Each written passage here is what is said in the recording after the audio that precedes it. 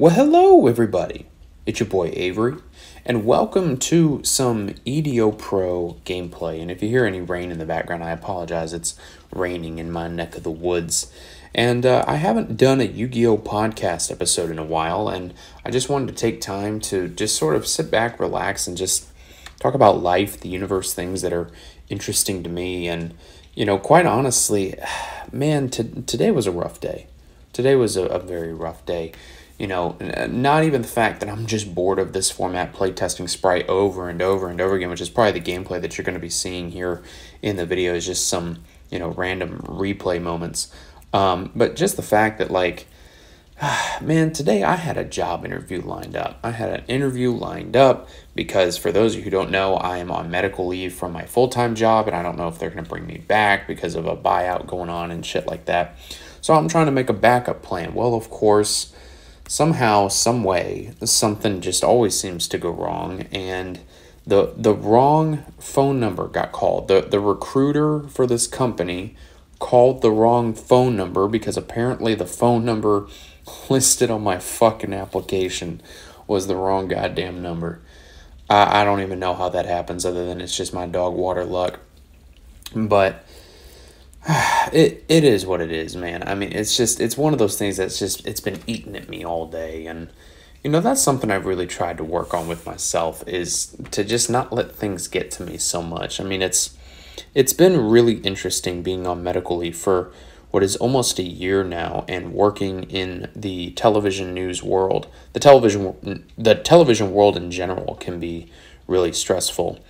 And to go from the environment that I was in, not that it was necessarily all bad. I mean, some days were better than others. But then to be out of that environment and be able to focus on myself and my cancer and my health and everything else in my personal life has helped me mentally and physically. Being able to get back in a good mindset. And this is just one of those challenges that, I just got to learn to deal with and take it on the chin and move on. And I don't know what it is. It's very difficult for me to do that. I'm also not a patient person. So now that the fact that this got rescheduled for Monday, and now I got to slog through my days off, which is today when I'm recording this, Friday, Saturday, and Sunday, before I go work my part-time job on Monday. And then I get to do a phone interview on Monday, and then also go to my part-time job on Monday. And it's just like, I don't want to be dealing with all that shit in one day. It's like, it's stressful. It makes me anxious during all my days off and shit. And it's just like, man, this is some baby back bullshit. Other than that, I mean, the channel's been blowing up because of that email I got that, I don't know if it's a troll or not. I don't know. I'm surprised at how much the video has blown up. That's actually something else I wanted to talk about in this video, is that I have received multiple threats against myself and my family, which for a video about the ban list to blow up and get, over 1,000 fucking views. It's sitting at 1,400 views last I checked today. And I've had people threatening me and threatening to sue me, threatening to dox me, threatening to stalk me on social media. It's really, really weird that people would go to these lengths just because I post a video about the ban list and a potential Konami Yu-Gi-Oh employee emailing me the ban list. Needless to say, a lot of accounts got reported. So I really don't know what's up with that. That must be the trolls, the very few trolls that are in the Yu-Gi-Oh community that definitely don't outweigh the positive people in the community. I mean, I've received a lot of love on my other videos because of the influx of traffic to the channel because of that video.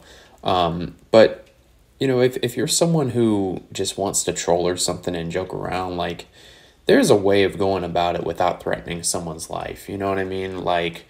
If you're going to come on my channel and make a comment on a video and you're going to say something like, I hope you die of your cancer, you're going to get reported for that. You're going to get blocked for that.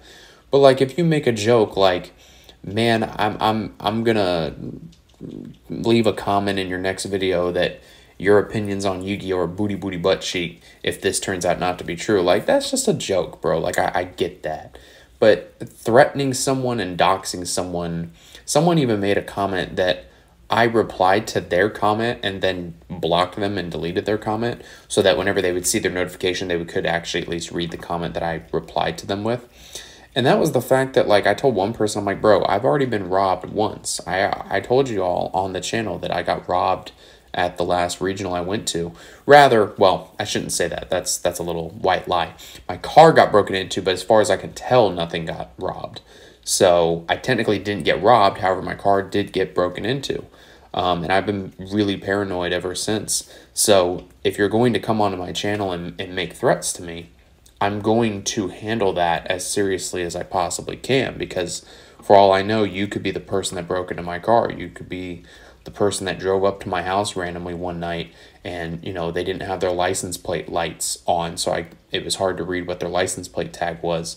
That's why I made that video of, you know, don't come to my home. And it just really shocks me that people don't have anything better to do than troll somebody with less than 1,000 subscribers on YouTube. I don't think I'll ever understand the human condition that someone feels that they have such a hard-on for me.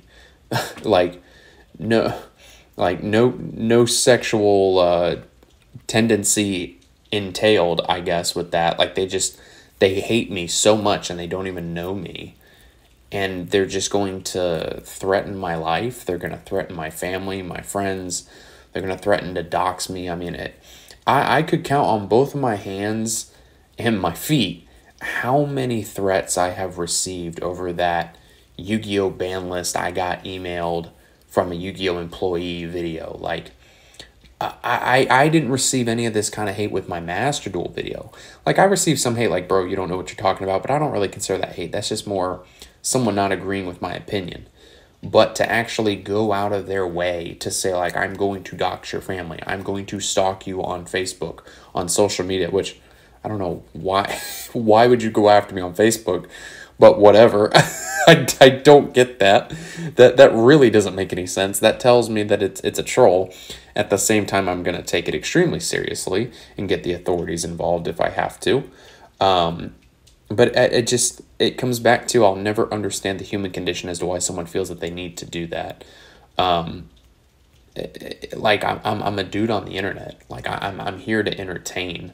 I'm here to live my life with what I've been given as I'm trying to, you know, clear my head of the baby back bullshit I had to deal with today between hate comments and, which really, that's just easy. I just got to block the fucker. But more so dealing with a recruiter who called the wrong fucking phone number when we were setting up for a goddamn phone interview. And then, of course, now we got to reschedule for fucking Monday. And it's like, Jesus Christ. I don't know. It's just one of those things that really just frustrated me and really pissed on my day today. And, like, YouTube has been an escape for me for a while. Especially being on medical leave, having more time to make content, having more time to build up a persona and to, you know, make jokes, like with an Ultra Ball and an Ultra Banana, as I call it, the Ultra Banana. It's not actually an Ultra Banana. It's just a big-ass banana that I got as, like, a fucking souvenir for, like, winning a bottle carnival game, whatever. But that's why I like to do these podcast episodes, too. Is like, it's a rest from the persona. It's a rest from the entertainer that I try to be for you. And hopefully, too, I'm that person that posts to YouTube, that makes videos and makes content and makes you laugh and makes you forget about the stuff that you're going through for at least a couple minutes of your day. I mean, that's all I've ever wanted to do, even making videos for 10 plus years on YouTube, off and on, you know, taking breaks months at a time, years at a time, and not really caring about what I upload or what I do.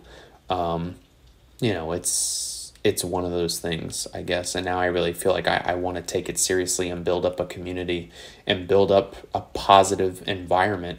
Like, yeah, we do negative things like shit on Master Duel and things, but one, that's more for entertainment, and two, it's because I genuinely just don't like the game. I think it's a really bad game.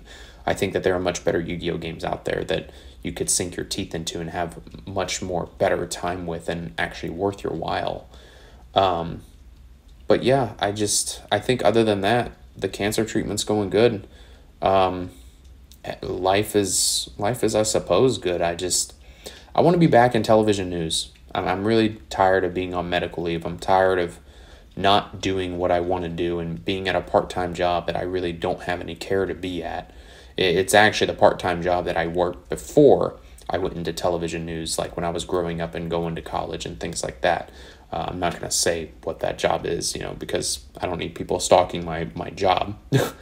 But yeah, I want to get back to working that Monday to Friday full-time with benefits. Plus, too, for those of you who don't live in the U.S., once you turn 26 in the United States, at the end of your birth month, you're off your parents' insurance. Well, I turned 26 October 4th, so I got till the end of October to find a full-time job with insurance, benefits, 401k, all that stuff. Because my cancer bills those things are expensive, and having insurance helps a lot. I don't really think I've paid much out of pocket, maybe $50 for one appointment, and that was it. So, life is good. Just the bumps in the road make things really difficult. And I think that the more I can focus on building a positive community, the more that I can focus on myself, which is why sometimes I don't upload for a day or two. Usually I try to upload once a day, but sometimes I'll skip a day just to focus on my mental and my physical health and just focus on my life and things that I need to get done. But that's why I also like doing these podcast episodes. It's just sort of a release. It's I can chill. I can relax. I can just talk things through. Kind of like a diary. But instead of writing, which I hate to fucking do, which is funny because there's a lot of writing in television news, I can just speak what I'm thinking and what's on my mind. So guys, I know that this probably won't get a lot of views. The podcast episodes tend not to get a lot of views, but maybe this one will get a lot of views. Please let me know if you enjoy these type of podcast episodes. Let me know if there's a topic you want me to cover, and just thank you so much for all the support. We're at almost 900 subs, and I never thought I'd get this far. So thank you guys for watching, and I will see you in the next video.